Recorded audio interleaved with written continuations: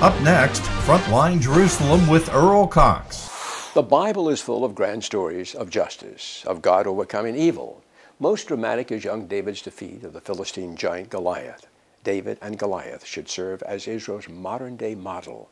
Israel can be confident of the same God while facing today's battles. Today, the demonic ideology of Islam continues to rise and mock Israel.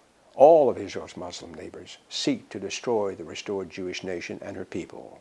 Muslims claim Israel's land that the Jewish people have reclaimed and rebuilt, and land that really belongs to Israel. Muslims have fought 10 wars to destroy Israel, but somehow the God of Israel has prevented them from any victories.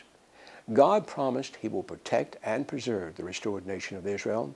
He will never again allow any nation to drive them off their land. This is another reason Israel deserves the support of Christians around the world.